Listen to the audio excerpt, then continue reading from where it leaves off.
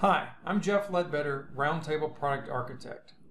In Roundtable TSMS 12.1, we've introduced a cool new feature, the Blame View.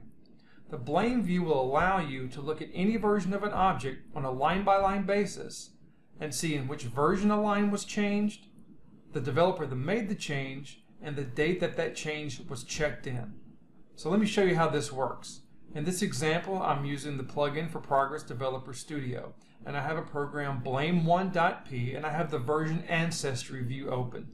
So I'm going to choose 1.3.0, right-click, and choose Blame.